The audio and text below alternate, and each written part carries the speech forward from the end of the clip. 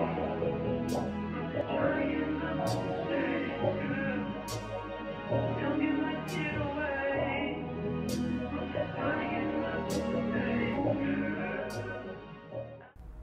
guys, welcome back to my channel. So in today's video, I'm going to be doing another one of my curly wig installs.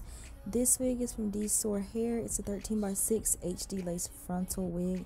I have not done an HD frontal or 13x6 with the curly wig yet, like the little short curly wig style that I like to do that you guys really love. I haven't done that yet, so I was really excited about this.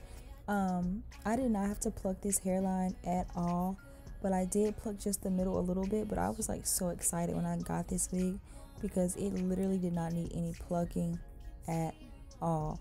So you could just take it out the box and wear it if you want to, but I did have to bleach the knots. So yeah, I did one layer of glue, well, two on like the sides, but basically one layer of glue to install this because I was only doing it for the video. I wasn't gonna keep the wig on. And yeah, if you've seen my previous curly wig videos, then you guys know what I do to get the curls to look as natural as possible and get the style to look as natural as possible. So I'm gonna be doing the same thing in this video. This is just a more sped up version and not really into detail.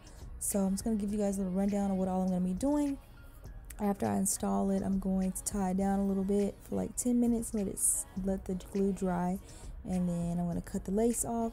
I found this like Eben lace holding gel at the beauty supply store that I decided to put on the lace that was kind of sticking up, and I definitely should not have used it because it ended up making like the edges of the lace look really crusty and flaky.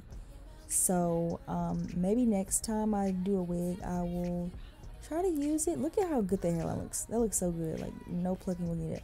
But next time I want to use like a gel to install a wig, I'm gonna reuse the Eben gel and see if I can get it to look good, because I don't know, I guess I did it wrong. I was like applying it on top of the lace and then under the lace, but I just wanted to see if it worked. Like I know it has potential because like it gets really sticky. Like it was like really sticky, kind of like glue sticky.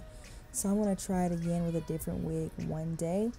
But after that, I just went on to cut the wig, add a little layers, then blow dry it, and then that was the finished look. So I'm gonna let you guys just watch the video. And if you're not subscribed, please subscribe, you guys. I really appreciate if you guys did subscribe. I'm gonna have all the hair details down below in the description box for you guys. Again, this hair is from Dsoar hair, and I also have my Depop link because I do sell wigs. This wig is already sold by the time this video goes up, but yeah, I do sell all my wigs that I make videos on. And I don't think I'm forgetting anything. Yeah, that's basically it. It's like almost 2 in the morning. I'm so tired, so you can probably hear it in my voice. I'm just gonna let you guys watch the video. Thank you guys so much for watching, and I will talk to you guys in the next one. Bye guys.